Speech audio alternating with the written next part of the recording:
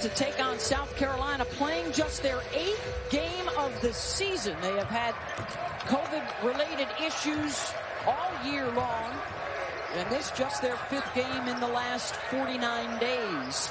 As you take a look at the Carolina starting 5, led by A.J. Lawson and Justin Minaya, one of the most versatile players in the Southeastern Conference.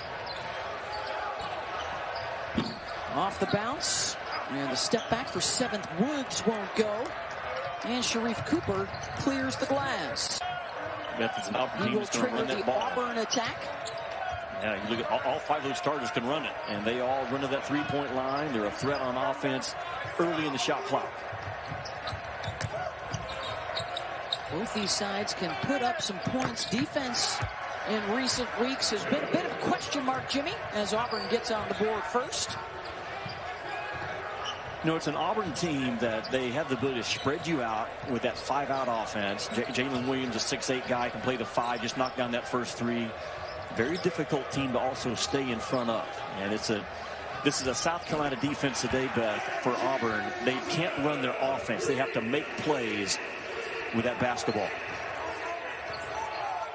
A.J. Lawson knocks down the 3. Going to be critical for he and Jermaine Couisnard to shoot it better than they did in their midweek loss. They were a combined 2 of 12 from 3-point range.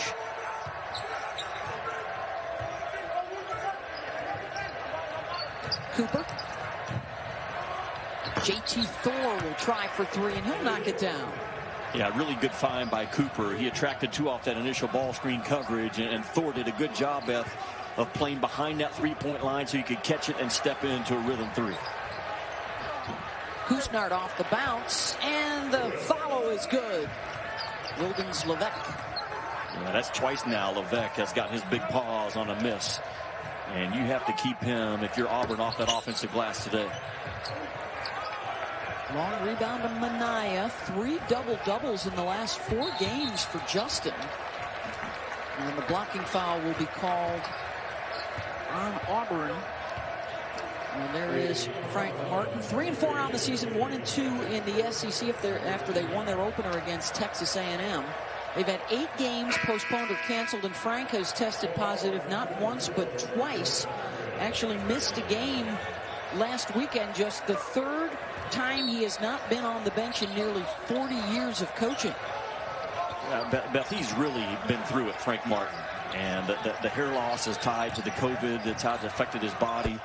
Just a tough battler of a man. We'll get into it later on, but he's a guy that is all about building relationships with a guy, spending time with him, and it has really kind of knocked him back as a coach this year, coaching his team. Yeah, as tough as it has been for him personally, you know, when you talk to Frank, it's all about the team and, you know, their inability to get together, and even as simple as watching tape, running drills, practicing. They've hardly been together to practice this year. Well, when you're a hard-driving coach like Frank Martin is, and you see the numbers there back it up, a limited amount of time that he's had with his team, it has affected his defense in terms of how they play, but it's impacted his voice in terms of how he communicates with his guys. And he's constantly behind the mask, limited time with them. And those coaches that are hard drivers, man, they thrive on that off-the-court balance that they keep with their guys, and it just has not been there so far this year, and there's nothing he can do about it. Just keep his nose down and keep grinding his way through it. 36 years, has missed 3 games, once for a 1-game suspension, once while he had to hit the trail recruiting as an assistant coach.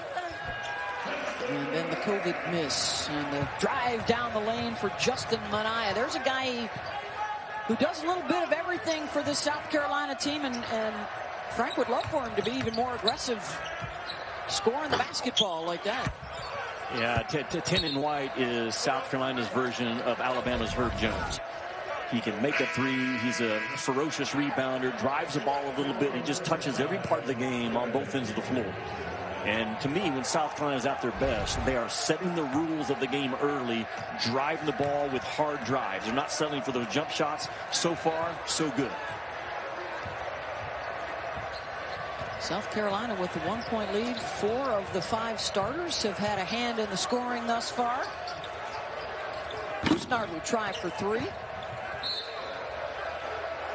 And that will go out of bounds to Auburn. Of course, the story for Auburn, the 3 consecutive 25-win seasons for Bruce Pearl.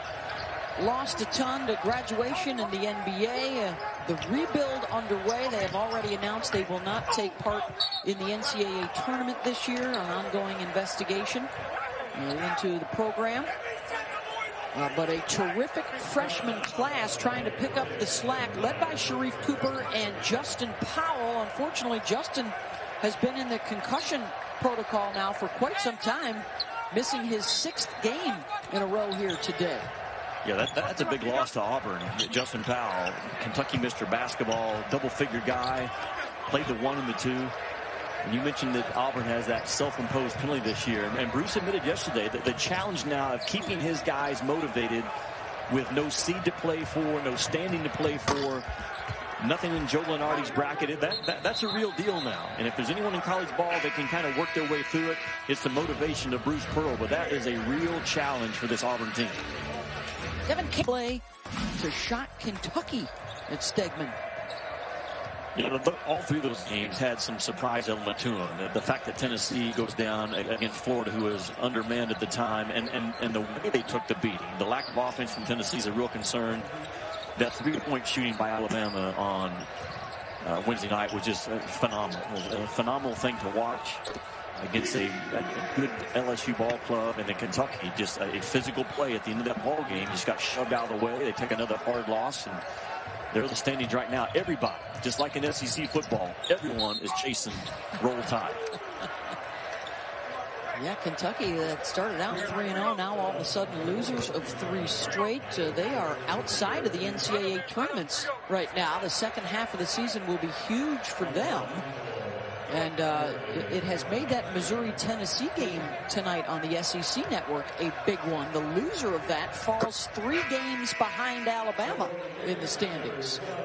Yeah, that's an interesting ball game. You know, the first time around, Tennessee went to Columbia and put it on Missouri. And talking to Conzo afterwards, he said he felt like his guys weren't quite ready for a national stage ranked team versus a ranked team. And I think it affected them a little bit. I think Missouri will be ready for that ball game tonight. The problem is, I know Tennessee's going to be ready as well. Rick Barnes had a lot of film to go through with his guys, and that will be one of those games that if you're not a grown man and you're not tough, you might as well just tell the coach, I think I'll sit this one out. That's going to be an all-business ball game tonight. Latest bracketology has 6 teams into the NCAA tournament. That's pretty much been the standard from day one. You should look at the breakdown of teams that might be headed to the NCAA tournament, including that Alabama side moving up to a 2 seed. Yeah, and that's exactly what they're playing like. Just if you go by the eye test, I don't know, they're right there with anybody in college ball right now, the way they're playing on both ends of the floor. Shot off the mark from Jamal Johnson. Sharif Cooper on the sideline right now for Auburn. But South Carolina, they have to get Jermaine Kusnard going offensively. He's now made 2 out of his last 15 shots, number 5 in white right there.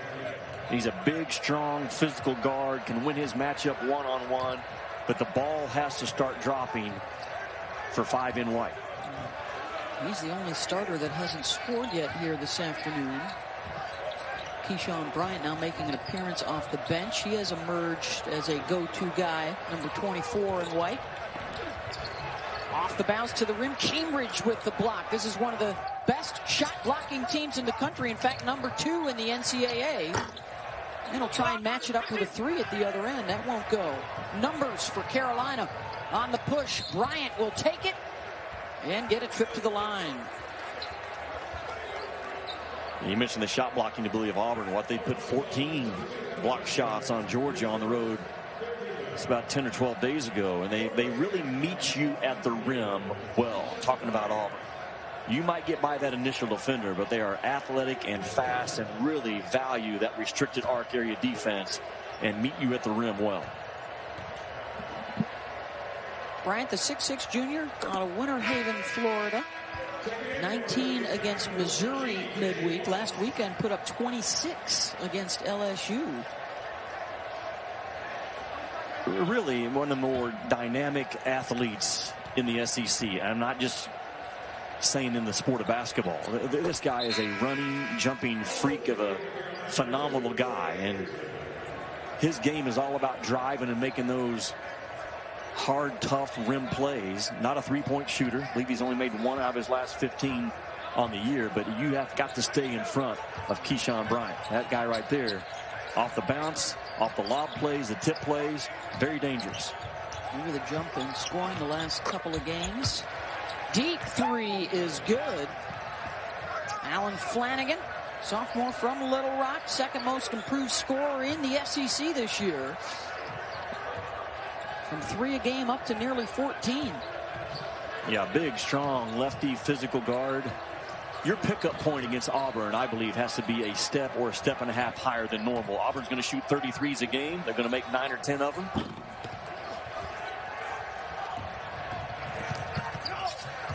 A rebound for Jalen Williams.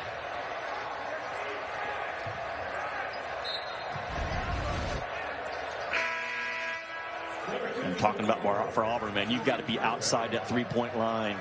You get your toes inside that three-point line. That's just a green light for really those top 7 scorers for Auburn to step back and fire. Flanagan with a lot of confidence, more of a bully type, strong ball guard going to the rim, but Bruce Pearl feeds his guys with so much confidence as a shooter, Beth. The only thing he's against is early transition guarded threes. And there's the first play by Cooper. Get to that left paw, finishing around that rim in traffic.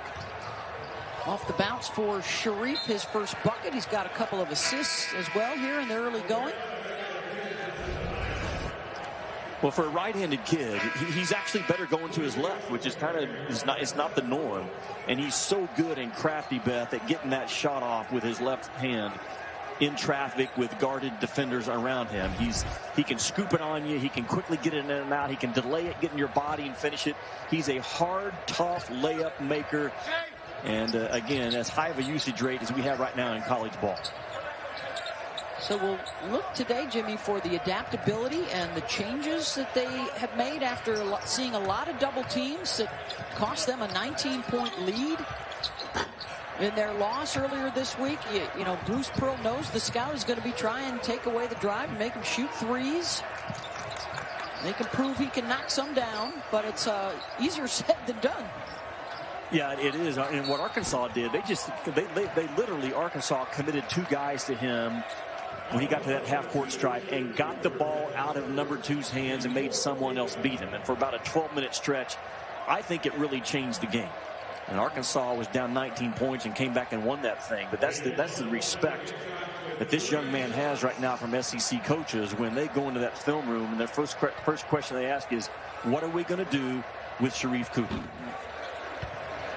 He just picked up his first personal foul. Lawson at the line. Love his demeanor. And, you know, Frank talked about it earlier, that's the kind of kid that, as the opposing coach, you can't tell if you're rattling him or not. He never gives a sign. He never blinks. He never shows weakness. Whether he's got 30 in the game or 3, that expression has not changed in the 4 games that I've watched. So as an opposing coach, you can't read him. You can't rattle him. And just keep on hard charging. Well, he's already proven to be a lover of the big moments. His debut was the rivalry matchup with Alabama. He dropped 26 points, had 9 assists on the Crimson Tide. The game changer was late when John Petty moved over on to defend him the last couple of minutes and was disruptive enough to help Alabama grab the 4-point win. Yeah, he was. That's the same way I described you. Lover of the big moments. Best at the big moments of the game. This is dangerous here. One-on-one defense.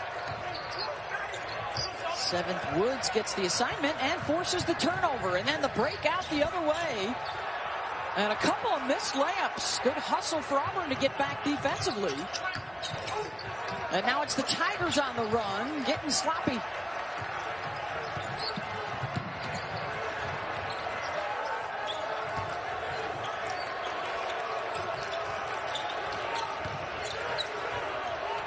Woods gets into the paint. Cannot knock it down.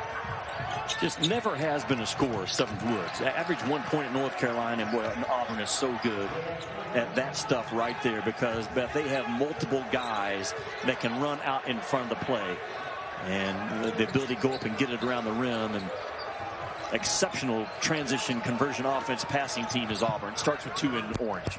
Another assist for Sharif. He'll try and take that one himself. South Carolina's missed its last 6 shots trying to get off the schneid, and the drought will continue. 5-point Auburn lead. When we come back, a deeper dive NBA style on Sharif Cooper. Deep range on your jump shot that goes in at a good clip, and you have to be a tough physical defender at your spot. He's not there on either one of those 2 yet. They are phenomenal. Auburn come out of timeouts on that lob play, by the way. But I'm betting on him, Beth, that he will grow into those 2 areas. I think the question, right, Jimmy, is will it happen this year, or is he a guy that wants to stick around, perhaps play in the NCAA tournament next season and continue to work on his game? Yes, I say yes because I think, look at the vision, man. That is uncommon and rare. He saw that thing probably a couple of dribbles before he ever let it go, knowing exactly where his receiver was going to be. I think Sharif Cooper, I know, has the right ears and the right eyes and the right voices around him will help him make the decision. He is not driven at all by, this is my only year at Auburn, I'm out of here. He's all in on Auburn right now. Well, he's already perfected the Coop oop. He's got 6 assists here in the first half. Looking for another. Short on the shot. Good follow. It's all Tigers so far in the first half. 25-14 advantage. Yeah, and it's all off of a hot ball for Auburn offensively. They are moving that thing right now. Auburn already has 7 assists on their 9 makes, and the ball is really hot. And it's not just hot coming out of Cooper's hands. It's everybody that has the opportunity to make the right play. A 13-1 run as South Carolina has gone frigid cold. Over a 5-minute scoring drought. That's off that out-of-bounds timeout where Sharif Cooper just waits on the back screen to happen and gets an open rim run. And he saw that play, Beth, probably before he ever got the basketball. He knew where his initial pipe runner was going to be. And he is uncanny, like almost peculiar in how fast he sees the game. He's a quick kid because his eyes lead him into his speed. He's trying to help Auburn run it up here while South Carolina is struggling to make a shot. Here is Cooper, fouled on the drive. Can't crowd him. You can't crowd Cooper. What's he, 3 out of almost 30 from the 3-point line on the year. Right there, that first vision, he knew, man, I'm just going to wait till you get clear the traffic. Anytime an Auburn offensive player, Beth, is a step and a half or 2 steps ahead in transition, that ball will be delivered on the money.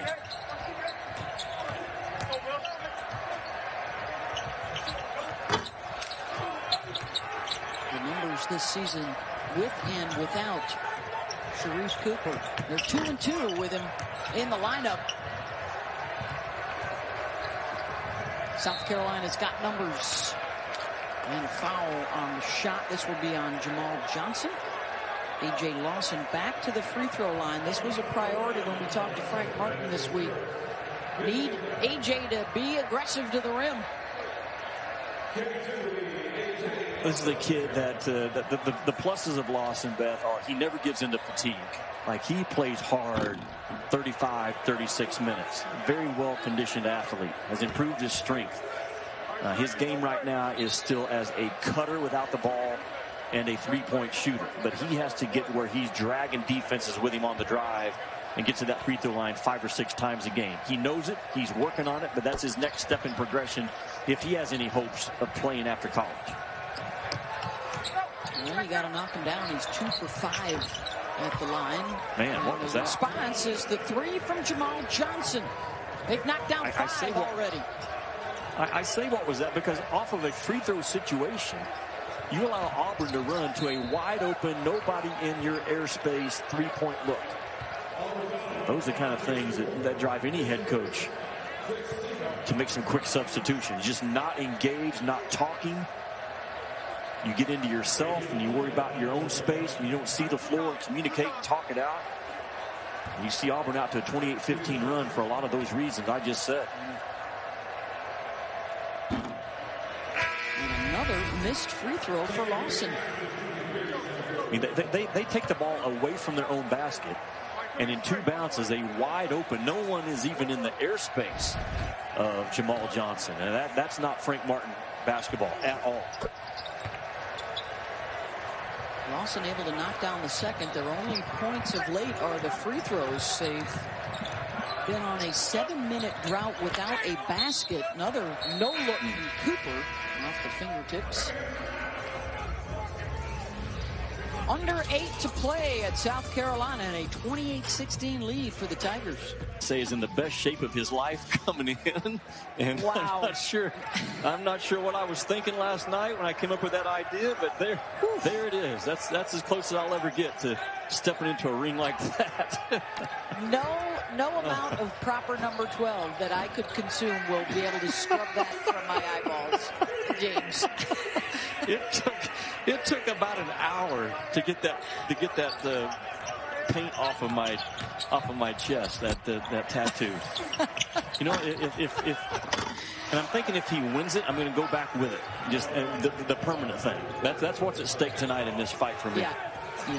You've got the home kit now. You might be getting a call from Dana White to join the broadcast after that display. That was impressive commitment right there. Man. I can't wait. I've got another game this evening leading into that fight, LSU at Kentucky. When that thing's over, my wife and daughter and I, we're going to go downstairs and we're going to put that thing on and watch them get after. I've really gotten into. Obviously, I've really gotten into it. Oh yeah. Now that's how he walks. First of all, right? I mean, similar, but that's why. Who does it better? We need a who does it better vote right now on Twitter. You could blow up social media, or you could be ending the careers of both me and Carl. You're working with Carl Ravitch tonight? Could be the last American Sisyphus. Well, first of all, at this point, I'm still scheduled to work a game with Carl Ravitch. That might be TBD as of this point. But that's going to be a monstrous fight. The biggest non-title fight in the history of that sport. So I can't He's already beaten Poirier once several years ago. The rematch coming up tonight. We've got a 9-point game here in Columbia. South Carolina not able to find the bottom of the net much here in the first half, shooting just 29%. They went through about a 7.5-minute drought, and Auburn, meanwhile, assisting on 8 of their 11 buckets. 7 dimes already dropped by Sharif Cooper. You know how Auburn strutted into this arena to start the game? That same McGregor strut. And they are moving that ball. You talked about the assist numbers of Cooper already with 7. And Auburn can really put you in a bind in their conversion offense, Beth, because you have to stop the ball. And then they're flooding the floor with shooters. And the more you can keep Auburn out of conversion transition game, the better you are, South Carolina, and for everyone going forward against the Auburn Tigers. Well, you mentioned it's number 1 on the preparation list is what are you going to do with Sharif Cooper? Frank Martin talked about locking the arena doors. Trying to stop him from even getting off the bus was the first line of defense. Said he had 3 guys waiting. Make it into the building. Yeah. he said, Beth, Jimmy, I got 3 guys waiting for him tomorrow. We're going to grab him when he gets off the bus, and we're going to take really good care of him. We're going to let him watch the game and give him some food and hold him in the closet, and that's our plan. And about as good as you can ask for is that lean-back shot that he's just not comfortable with yet from that 3-point line. Yeah. Thought about the 3, gave it up instead, and they'll get another possession out of it. And the runner is good from Alan Flanagan. Strong, tough, physical. Just loves the contact part of the drive. 22 in orange from Auburn. his game really developed, Beth, when he was playing the point guard before Cooper got eligible. The ball was in his hands a lot. He became a much better reader of the defense. Levesque fouled up by the basket. I'm talking about by Flanagan. You come charging out of respect for his three-point ability, and he plays low and strong and tough. Look how low he gets, almost like in a defensive stance with that basketball, keeping it tight through the contact, and just rises up. A kid out of Arkansas, that high school player of the year in the state, really developing and coming on as one of those big physical guards that Bruce Pearl loves in his career. We're seeing too around the basketball landscape, Jimmy, the guys that took care of business even during the pandemic. You know, what do you do when nobody's watching? And Allen obviously was working on his game, knowing there would be a huge opportunity this year with, what, 84% of their scoring gone from last year's 25-win team. He said, I'm going to be one of those guys that's going to fill the void. Yeah.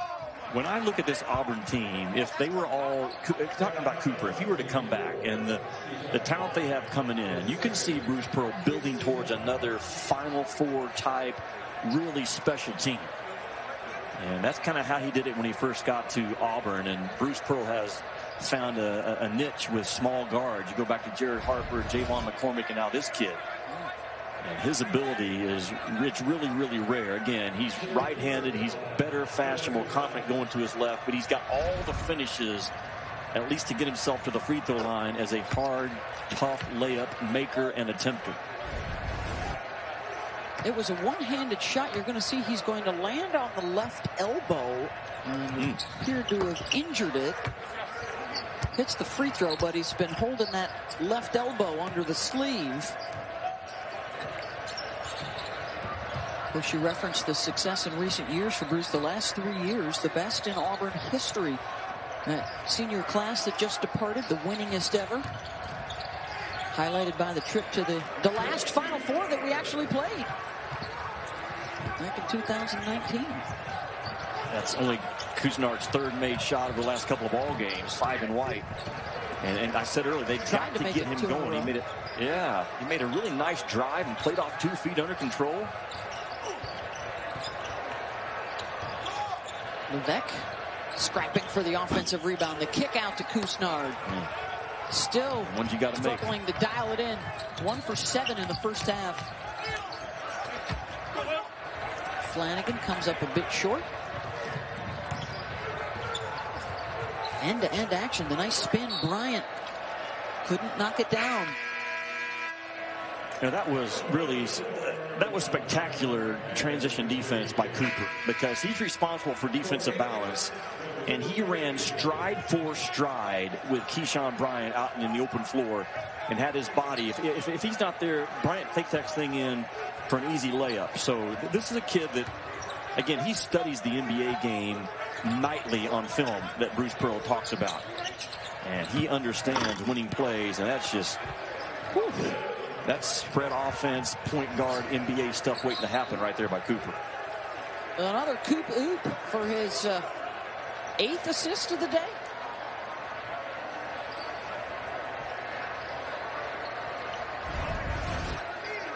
He won over his teammates. Cooper did. Didn't play the first 11 games, but just grinding away in the open gym by himself. To the fact that when he became eligible, Beth, Bruce went to his club and 3 different guys offered to give up their starting spot out of respect for Cooper and what he is to this team. And just a battler. And when you're that small, you've had to battle your way through and make yourself a player, because he was not this level of a guy as a 9th grader when Bruce Pearl first saw him. And that dude just went to work as a 5'11" guard and is a special kid. Gotcha. Well, he's watched his big sister and the success that she's had, making it to the professional ranks, playing in the WNBA. He's hoping to follow suit and head to NBA success at some point. We heard so much in the first half of the season about the other impact freshmen, Cade Cunningham and Cam Thomas. And he has joined them now, one of 3 freshmen that have had 3 games of at least 25 points. And he's only needed 4 games to do it. Yeah, think about that. Your first 4 games are against SEC competition. Big, strong, physical athletes, and really nothing has bothered this kid. I know Arkansas doubled the ball out of his hands, but he still got his 25 points and moved the ball. His teammates didn't do a good job of operating off that double team.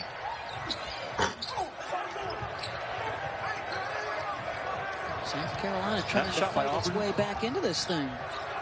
Beth, that shot by Auburn, you know what they would do if you played for Alabama? It would get you out of the game. They don't take those.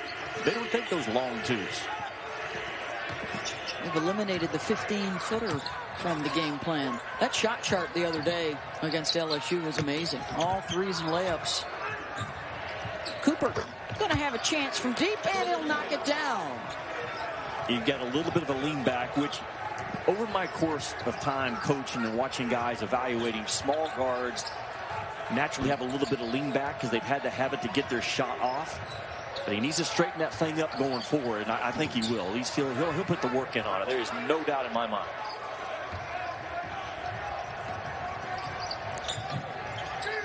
Okay, you got the ball. Stop. Match up the shooters. Find him. Match up. It's too easy. Finding Flanagan. He's got 9. Williams with 11 to lead the way for the Tigers. Don't you like the versatility of Flanagan? Make a 3, drive it in transition. He goes down and gets an early shot clock, post up at the mid post, holds guys off. Tough to defend, hard to guard. It all starts with Sharif Cooper now with 9 assists in this ball game. The lean back threes up for about an hour, trying to look like I work out on a consistent basis. I have no business in that ring. None. 0. None. None. Good stuff. Good stuff. Getting set for McGregor and Poirier tonight on ESPN Plus. As Kusnard hits a free throw. My wife's idea was to just get a T-shirt and draw on. I'm like, no, wait a minute. We work for ESPN. If we do something, we're going to do it. We're going to paint. We're going to paint. We're going to do push-ups. We're going to film this dude, and we're going to practice that McGregor strut. Kennedy, my daughter, was the choreographer, the whole deal. How much steel wool was required to scrape that off after the photo shoot? There's a little bit of it still on. We're not going to prove it today, but just trust me.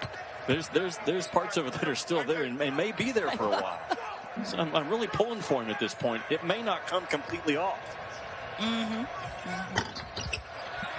Total commitment. And right now, the Auburn Tigers enjoying the road trip thus far, 45-32.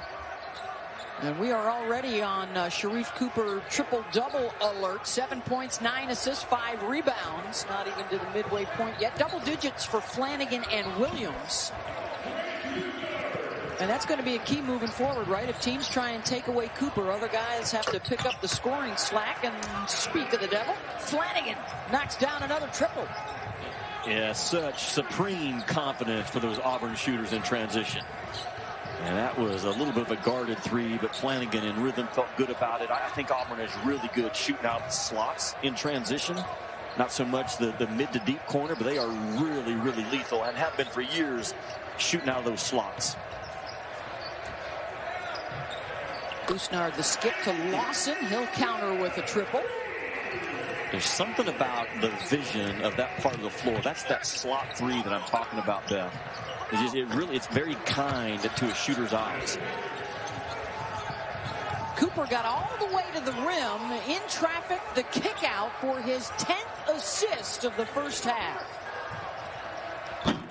Manaya's deep 3. Boarded by Williams. A 50-burger up on the board in the first half. Still a minute to go for Auburn.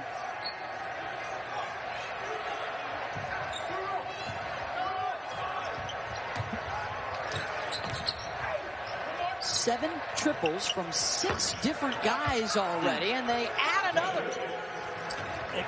Cooper took one more bounce just to make sure that he drugged the defense with him another 3 or 4 feet so the defense could not recover to the shooting. I don't know if we'll have time to go back to it, but a small, simple thing that this kid really understands. A 3 barrage back and forth. They can hold for close to 1 here if they want. Auburn 13 assists on 19 makes, and then the big chunk of that is from this kid with the ball right now. He's got 11. Bring a ball screen. What do you do here with your Bruce? You ball screening? What do you do? They will ball screen him and get a foul. Beth, watch this. You talk about dragging the defense 1 extra bounce. That bounce right there is what drug the defense and shrunk the court just another half of a step. Therefore, the recovery back to the shooter was not quick enough. And those are uncommon things that a young guy, sometimes they don't grasp until their 3rd or 4th year, or even their 1st year in the league. He knows, drag that defense as far as I can drag them now. Bam, reverse pivot, kick it out, run the other end, celebrate. Well done. Really, really well done. And just the 1 turnover so far as well. And here he is at the free throw line. 7 points, 2 for 2 from the stripe.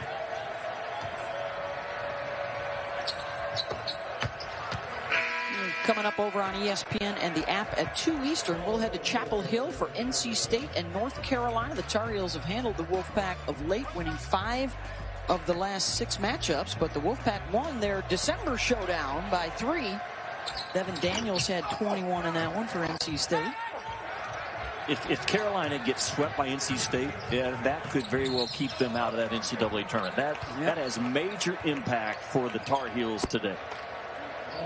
Huge day, right, for the Blue Bloods. Kansas trailing at halftime right now to Oklahoma. And then we've got Carolina coming up 2 o'clock on ESPN, Duke 4 o'clock on ESPN, and Kentucky 6 o'clock tonight on ESPN. Duke, Carolina, Kentucky, first time since 1961 that all 3 have been out of the polls and do not have a win against a ranked foe. That's really an odd time, and those programs have different issues of why they've gotten to that point. I look at Kentucky's roster right now. It's just not strong enough, not talented enough, not old enough. And their next stretch, talking about Kentucky, their next 6 games against teams that are all inside that top 40 of the net ranking. And that game tonight in Rupp for Kentucky feels like it is a must get something going in the right direction before the gauntlet continues to hit them right on the nose. Tough foul, isn't it, right before the half, huh? Yeah, final seconds here. Auburn has hit 5 shots in a row. They've also gotten to the line. And Cooper can get a first half double-double if he can knock a pair down here. I'm pulling for him. I like things like that. There we go. And then if he can pick up 5 rebounds in the second half, we're talking about messing around and getting a triple-double. Beth, he's doing it against a team that every coach in the league will tell you defensively they get on top of you. South Carolina does. They are physical. They are gap heavy. They knock you off the path, and he is just doing anything he wants right now against that Carolina defense. Expression never changes. You don't know if he's got a double-double right now or he's got 3 fouls and 2 points. Big first half for the Auburn Tigers. Better than 50% shooting. Balanced attack. 3 guys in double figure scoring. And Sharif Cooper tosses in the 11 assists as well with just with 20 minutes to go. And Auburn in possession to open up the second half. There is Sharif Cooper.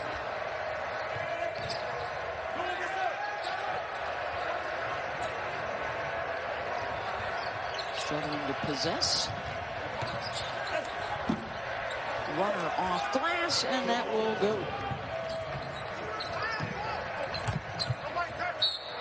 And then the Gamecocks with the turnover heading the other direction.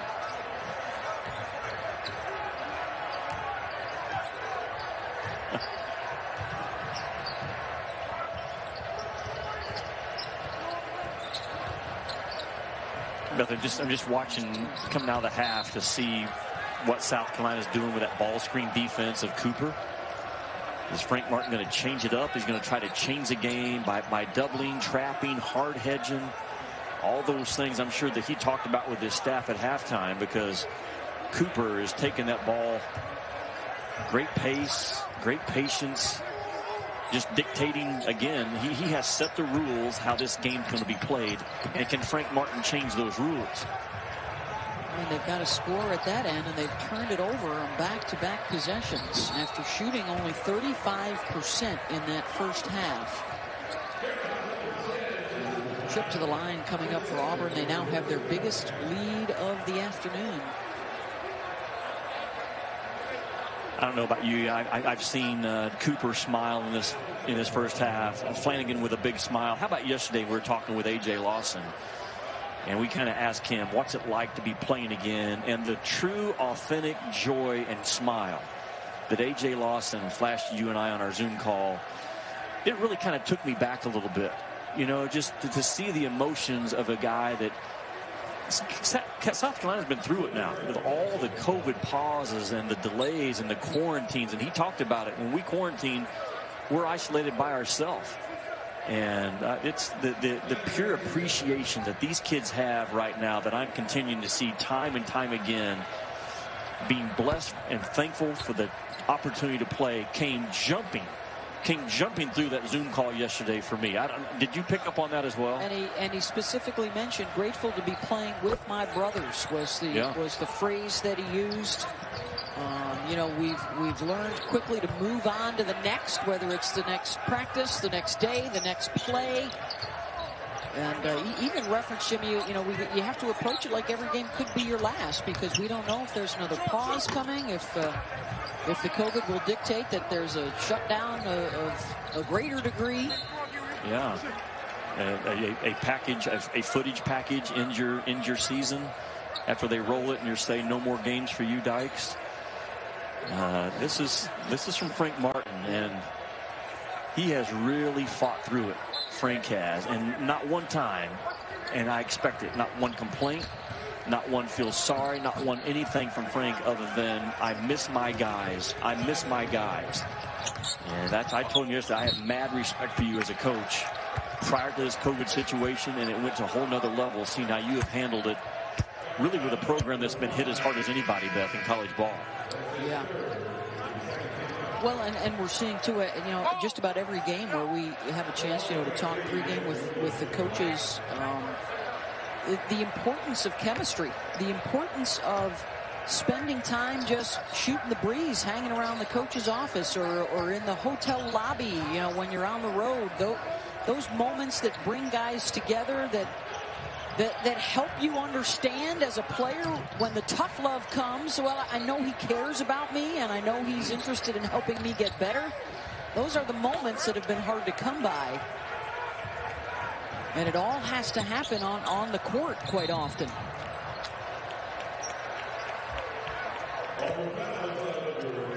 It's going to be a foul on Cooper. That'll be his second. No real South Carolina to speak of. Although Kusnar does have a third for South Carolina. Beth, if South Carolina has any chance of getting back in this ball game, for the next 4 or 5 minutes, I think they need to get the ball out of Cooper's hands, not let him get it back, not let him control the game offensively. And they have got to find some offense to match the numbers of this kid right here. And he needs to keep firing and shooting. That's what he does best. But someone else has to step up as that second and third scorer in this game for South Carolina. He's got a 30-point game under his belt against Texas A&M. Their one win in SEC play. And now he's 6 of 7 from three-point range this afternoon. For all his points, 21 on the board for A.J. Lawson. Here's Bryant trying to get an easy bucket. And a trip to the line instead. One of the few mistakes by Cooper in this game. Drove it into a crowd and really tried to force a play in a crowd. And watch Lawson come off of. That's just a really good job of just kind of a flip handoff. Got a little bit of a brush screen by Minaya off the pass. And that's when he's been at his best. He's still a young kid in terms of where he is in his classification as a junior. And he's got a lot of growth in his game still. Talking about Lawson. He knows he needs to drive it harder. He knows he needs to get to the free throw line more. And if they're going to chop their way back into this game, he's got to continue to get good looks and work hard for those looks. You earn your shot. And Lawson has earned his shot so far in this game. Third in the SEC in made triples, and he may move up a notch or two after today's performance. 6 of 7 from downtown. Unfortunately, the rest of the team is 0 for 7 from outside the line. Wow. And the 3 for Auburn, and they're 9th, so they're at their game average with 17 minutes still to go. And the moxie that Auburn is shooting that ball with today. Just rise and fire, and they're seeing a rim about twice the size that it normally actually is.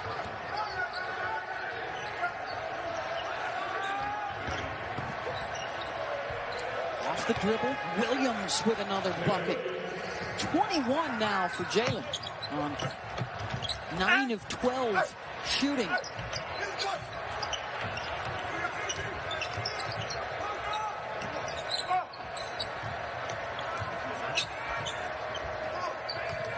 For a team, Jimmy, that won't be headed to the NCAA tournament, you start picking out your other Super Bowls, right? You know, you already have a win over Kentucky on the resume. You know, who else's party can you spoil? They have Baylor or Missouri, and then Baylor coming up next week. They've already faced #1 Gonzaga, and now #2 Baylor awaits in that SEC Big 12 Challenge next Saturday. Man, what a challenge that will be in terms of, for Sharif Cooper, going on the road against arguably the best defensive backcourt in college basketball, what Scott Drew puts on the floor. And that will be a game that I will have my eyes on to see how this kid handles it. And NBA scouts will have their eyes on it as well. That's the kind of big physical guard defense that you're going to have to go up against in the NBA. They'll be on the ESPN networks, by the way, next weekend as Dylan Hardwell gets the impressive throwdown. Kusnard to the line for Jermaine on a day that's been all about the Tigers, Jimmy. Well, it's all Auburn. And again, they are in complete confidence, in complete rhythm. Missouri State, the only players with statues outside of their campus arenas. I would tell Asia Wilson that her grandmother was with her. She said, if my grandmother was here today, Asia, your grandmother was with you, young lady. And I had the pleasure of coaching against Asia Wilson. She walked on the floor as a freshman when I was coaching at Arkansas, and I knew this was a special talent, a special kid, the joy that she played with. And that was as good of a moment that I've seen in sports in a long, long time. The grace, the beauty, the eloquence that she handled that situation with. So, Asia, I don't know if you're watching or not, but very, very proud of you and what you've become and who you are. And your grandmother was right there with you, young lady. Well, let's hope, Jimmy, that the stars will align, that we will have an Olympic Games this summer in Tokyo. South Carolina's Dawn Staley will be the head coach, and a pretty good shot that Asia Wilson would be right there with Team USA. Phenomenal player, Beth. I mean, just the size, the skill, the toughness, the passion, the joy that she plays the game with.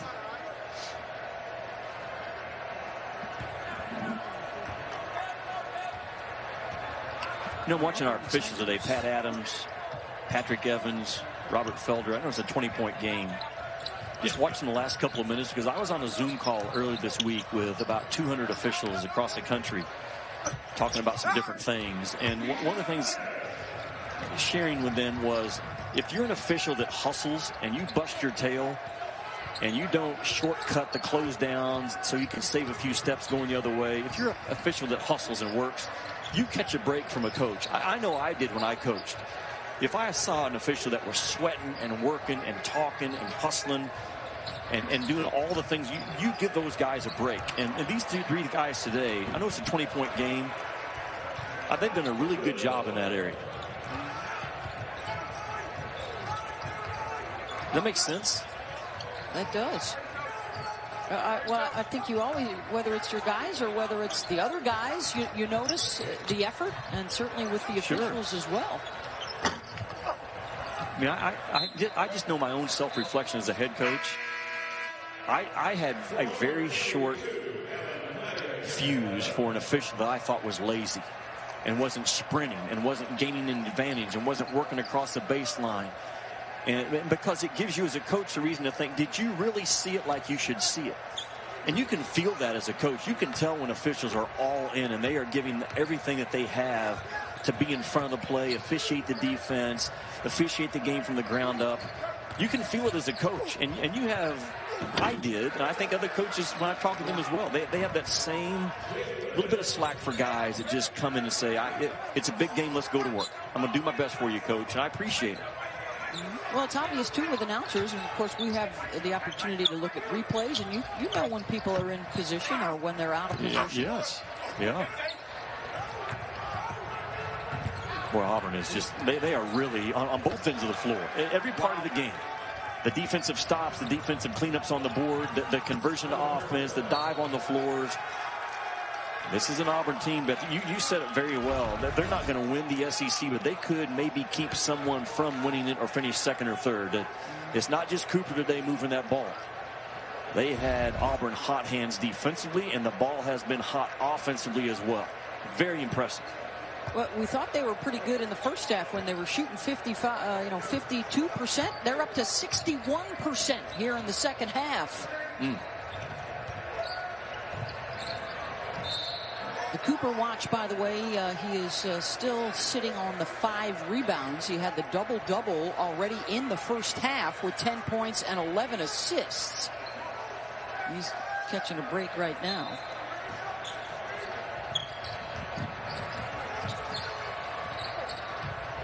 If you missed it in the first half, we talked about Cooper. You know, the one thing not being able to go live to sites, you can't see the size of a kid. I'm guessing he's probably 5'11". And Frank talked about yesterday just how difficult it is to stay in front of the kid. And, you know, I talked about the respect I have for Frank Martin in the first half. You could hear the congestion still in his body. Yesterday on the Zoom call, he talked about the lack of energy that he has right now as a coach. And I can tell you this as well as a head coach, in a normal year, when you're on top of your game and you're working out all the time, you're eating the right food, you're drinking a ton of water, your energy is completely zapped on a lot of game days or practice days. And for Frank to continue to battle through this with his energy level really drop, the congestion's still there.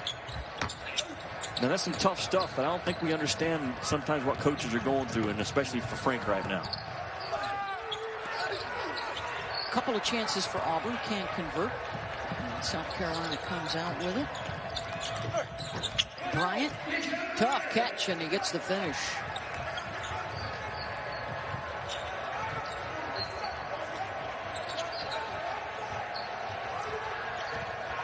Again, just their 5th game in 49 days. 6 practices over a 7-week stretch as they battled with COVID-related issues. So where does that affect a guy like Frank Martin? I can tell you exactly where it affects him. It affects his defense. His defense is an up on top of you style. Deny your guy, guard your gap, guard your ball. And there's no give in from Frank Martin. But it is a system and a philosophy that I love. But it requires daily shell drills, all type of stuff that you have to put in, and they've missed it. Like, I think defensively in Frank's mind right now, they're probably at the first week of December, not towards the end of January, and there's just no way around it. That's why the score is 76-54 in some of this stuff right now.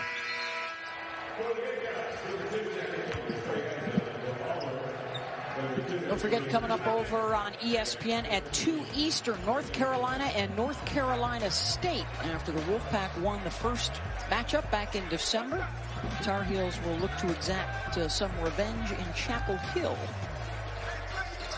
Our Blue Blood Day, yeah.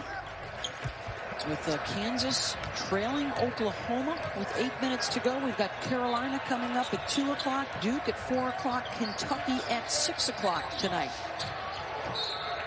I said can't lose it, Beth. Talking about North Carolina.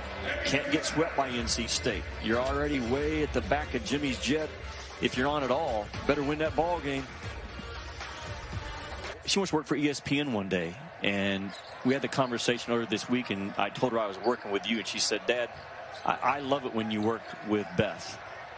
She's outstanding. So much like Asia Wilson has fueled hope and dreams for young ladies, you have too. I want you to know that everyone that works with you, we see how hard you work, the professional that you are. I was amazed yesterday. You come off of a Thursday night women's game. We're on a Zoom call Friday morning getting ready for a men's game. Your questions are on point. You're on top of it. And I just want you to know that the impact that you have on a lot of young ladies out there that want they want to be you one of these days. And from Chris, myself, for dads with daughters, thank you. I just want to tell you thank you. Well, I appreciate that. That means a lot, Jimmy. And I did have a good back and forth with Chris about that. It was a terrific moment because, you know, we've been through a lot this last year, right? And the importance of being able to see it. You know, somebody that looks like you, somebody that sounds like you, to be able to not only pursue something that I've always dreamed of, but to pursue whatever it is you want to go after in this amazing profession that we're all a part of. And really that's the hope. You know, the conversations I have with people like, you know, my friends Doris Burke and Jessica Mendoza and you know, Holly Rowe, people that have been around for so long, is you want to open the door and give people hope. That they can pursue whatever it is they choose to do, not necessarily follow anyone else's path. And you know, to be honest with you, it all starts with these guys right here on the court. Being a student athlete myself, you know, playing D1 basketball, all the experiences, the camaraderie, the chemistry. You know, we're seeing, you know, Sharif Cooper, and you talk about everything is about the team and everything is about your guys, and it's the same, you know, for us in television. Everything is about the crew, our team that we work with. And the understanding, you know, that young eyes are always upon us and young ears are always listening to us. And it is a responsibility that we all take very seriously, and certainly I do in all of my game preparation, knowing that there are people out there that it may impact. And so it's great to hear about your daughter, and it's great to hear about Chris's daughter. And you know, sometimes there are guards, quite frankly, that are hard to reach. And, you know, I think the hope and the understanding, you know, we've been through some other things, you know, in the baseball world, for example, this week, where, you know, the hope is you see other women in this profession as somebody's daughter and somebody's wife and somebody's sister and the girl that used to sit behind you in English class. And, you know, that everybody's dreams are important to chase, and everybody should have the opportunity to do that. And it's wonderful that college athletics quite often is the gateway to that. And you're a pros pro. You treasure just as much. Yeah, you're a pros pro in every area in any sport that I listen to you at. And you know, it all started with that ball you have behind you there, your 1,000th point, right, at Lafayette, and yeah, the other shoulder. On a February day, many years ago. Meanwhile, Auburn just keeps on soaring, right? Auburn's offense impressive. They're going to flirt with a hunch here. And or beyond. Not step off the gas. That's not who they are. That is not who they are. They are all gas, no brakes under Bruce Pearl, and that's how they, you know, ran their way to the Final Four. And I'm telling you right now, I know there's two teams, Baylor and Gonzaga, that clearly look like they are separated from whoever number 3 is. It changes weekly with me. Yeah. Alabama, out of this league, built just like Auburn was a couple years ago in their Final Four run. They are Final Four good. Joe Lunardi has them now this morning as that last 2 seed. And it's on both ends of the floor, Beth. This Alabama team is the real deal. And they get Bruner back. They're getting viable experience right now with him being injured. But so Nate is building his depth and his bench right now. But you saw the 3-point barrage against LSU on Tuesday night. Don't sleep on their defense. They are the best defensive team in this league. And it all started on a Zoom call back in the spring with Nate and his guys. And that is a real team. No fear whatsoever. They have a swagger, a confidence about them that I love.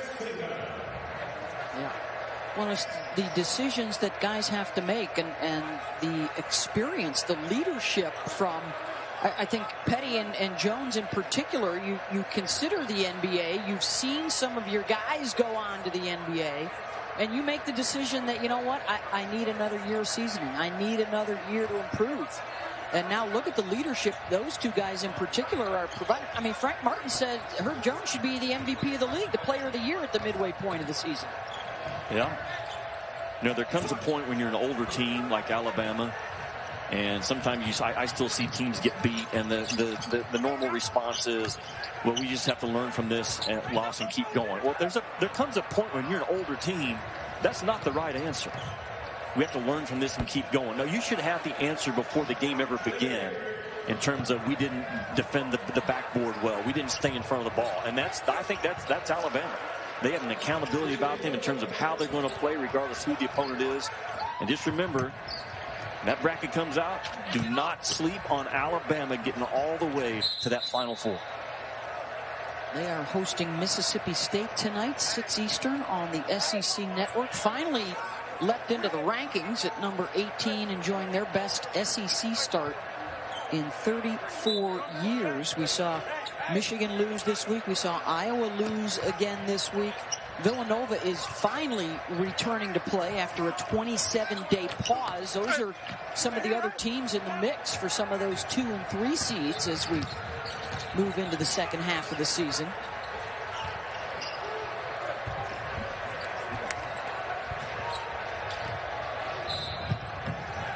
And the foul of South Carolina trying to rebound and run with it. That'll be on Jalen Williams. We've had a situation with our stat sheet throughout the day, but the latest update for Auburn: Flanagan with 21, Williams with 18, Cooper with 16, 11 assists and 6 rebounds for Sharif. And Cambridge, Devin also in double digits with 10 points. Yeah, man, think about it. You got 4 guys in double figures for Auburn. You've had an assist on every other basket that you've scored in this game. You've knocked down 14 out of your 15 free throws. You've done about everything you could ask for from a coaching standpoint. And that's why you're going to go beyond that 100 mark today against what traditionally is one of the best, most physical, grittiest defenses in this league. And South Carolina's had no answer for Auburn today. Cambridge, Flanagan, by the way, is 21, matches his career high, and a flush for Bryant there.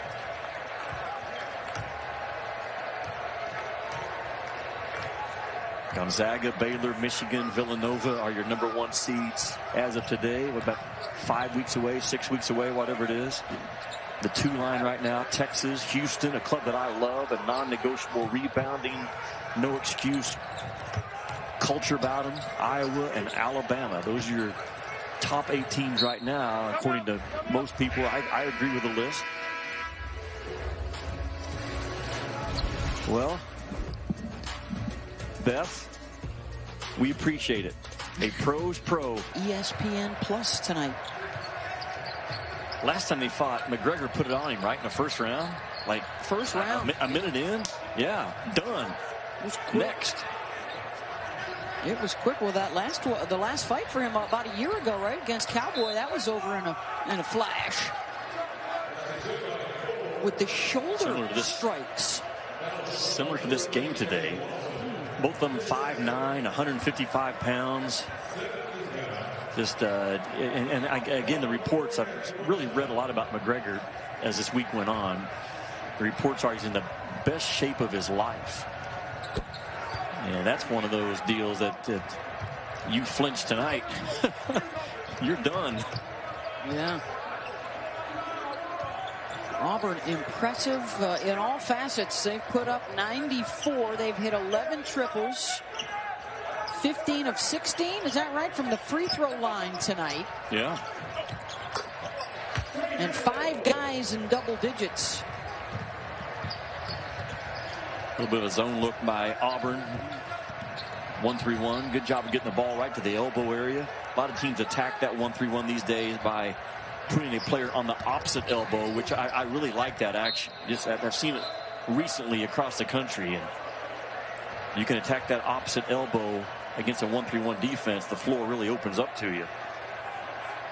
The floor has opened up for this kid today, right? It sure has. Cooper's got 16 points, 12 assists. Now the challenge in the triple-double world for him will be the rebounding aspect. He's got 6. He'd need to crash the glass hard here to get his first TD in just his 5th game for Auburn. Making a huge impact, Jimmy. Well, he just has a unique ability to see the floor, what's in front of him, what's beside him. He can break the floor down in sections, I think, with his eyes. And he just needs a little bit of an opening, a little bit of space to deliver that ball. Bethany can deliver it with either hand. He can make passes and shots off of either foot. He's tremendous from the free throw lane to the logo, which is a hard part of the floor to play in.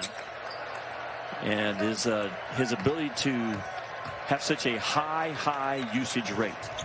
And you look at his numbers today, his turnovers, what's he at today? 3 turnovers with as much as he has his hands on that ball in tight spaces, in traffic, guys crowding his airspace. And it's all going to boil down to his jump shot and how physical of a defender can he be at the NBA level. If those two things aren't ready, he won't be a first-round choice and he'll come back. If those two things are ready in the NBA's eyes, he'll be gone after this year. He just picked up his 4th foul, and with the game out of hand, he may be done for the day. It's a new season high for the Auburn offense at 99 points. Here's for the century. And not on this trip, and a foul over the back. Alan Flanagan, a new career high with 24 points. 18 for Williams, 10 for Cambridge. And now J.T. Thor of late has joined the party. 14 points, 7 boards for him. Beth, I think it's really interesting talking about Auburn and what Bruce Pearl's done with that program. If Sharif Cooper were to leave and become a first-round pick this year, it would be 3 straight first-round picks out of Auburn that the kid actually came from Atlanta. Chuma Okeke was a 16th pick. Isaac Okoro was the 5th pick. And now this kid Cooper would be the same thing. And Bruce has done a really good job of getting his chops in that Atlanta area, which is loaded with talent year after year after year. And Isaac Okoro last year, Bruce kept telling people, and I didn't completely buy in. Bruce Pearl kept telling people on Isaac Okoro, he's the most NBA-ready guy we have in the college game. And that is proven out by the number of minutes that Isaac Okoro is averaging right now. That physical, defend you, winning play style that Okoro brought to Auburn, he's brought to that league. And scouts listen to a guy like BP because of the success rate that they're having with his kids. Yeah. And they do hit the 100 mark on the stuff from Akingbola. Keep in mind, too, we touched on the schedule that remains. Hopefully they will add another piece in Justin Powell, still unable to return in the concussion protocol, but he was a guy that twice had 26-point performances, the freshman out of Kentucky.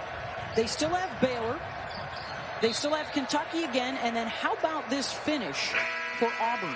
At LSU, Florida, Tennessee, and at Alabama. You could make an argument, Jimmy, that the SEC championship will run through the Tigers those last 2 weeks with the damage they could do. Now, you're spot on. That is exactly right. And the whole league has been put on notice with Sharif Cooper. They're capable of beating anybody in this league. Everybody's chasing Alabama right now with a 2-game lead over LSU and Tennessee. An important game for LSU tonight at Kentucky. Carl Ravitch and I have the call. They have to shake off that beatdown that Alabama put on them on Tuesday. And Kentucky trying to find themselves after giving up a baseline out-of-bounds underplay that they should have won the game at Georgia. They just didn't do it.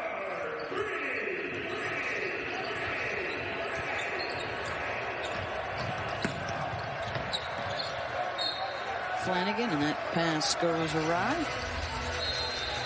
Leor Berman is now in the game for the Tigers. Under 4 to go. Auburn has it in hand. And I think that's a huge game, especially coming at home for Tennessee tonight. Yeah, monster game. And how's Tennessee going to respond? Because they absolutely did not show up in any facet of the game at Florida. And Missouri has had that one circled on their calendar since they lost the first time to Tennessee. Jeremiah Tillman, a kid in this league that we don't know enough about on the national level or on the interior. If he has one of those double-double type games and doesn't get in foul trouble, that's a hard game for Tennessee to win tonight. Berman will try for three. Comes up short, and Lawson has the rebound. A.J. a bright spot for South Carolina with his 23 points today. Hit 6 triples. And Bryant gets the three.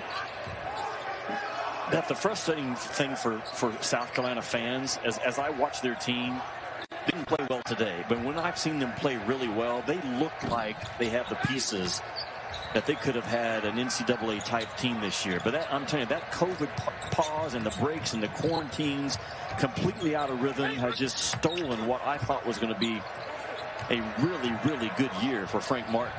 And it's just it's a character test now for everybody in that program to keep moving forward, keep working through it.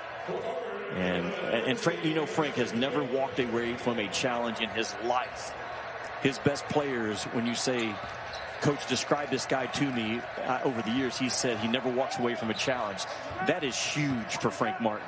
He will do everything he can to keep his team growing and going forward right now in a season that you could not even dream up a year ago at this time. This was the stretch that they had a chance to make a move with Auburn, Georgia, and Vanderbilt on the schedule. Teams in the bottom half of the standings. Georgia Wednesday night on ESPN2. And then things will toughen considerably. Florida, Mississippi State, and Alabama.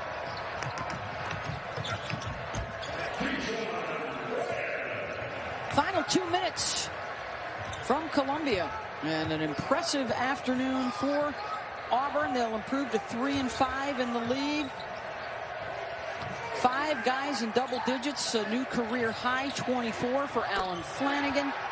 The double-double for Sharif Cooper today, with the 12 assists to go along with his 16 points. See, that Kansas game has gone final, and sometimes the game within the game can kind of tell you a little bit of why Kansas is struggling. This is the first time in the last 8 years that Kansas has lost 3 games in a row. I look up again today, Jalen Wilson, who was playing like an All-American at times early in the year, only goes to the free throw line 3 times a day. So he's been to the free throw line 3 times total in his last 3 games.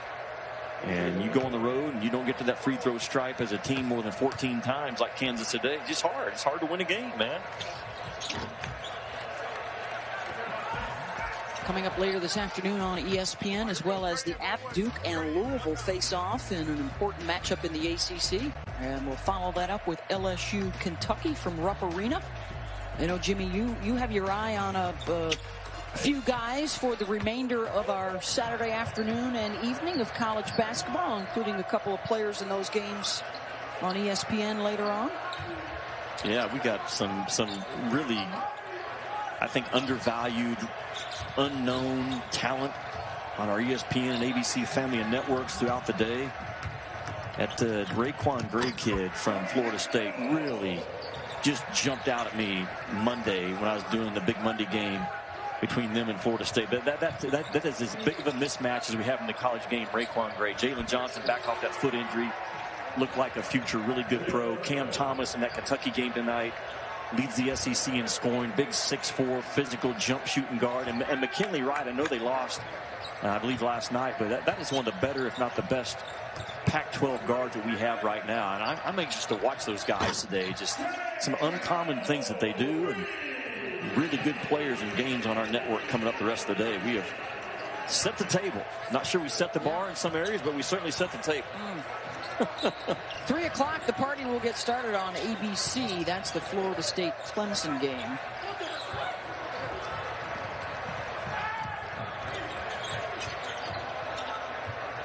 And the Auburn Auburn Tigers. I said it early.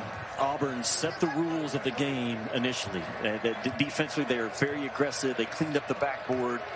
Cooper set the rules of the game offensively. They shot lights out, and they walk off with 109 points against Frank Martin. That doesn't happen very often. He's too good of a coach. Big road win for Bruce Pearl, 109-86.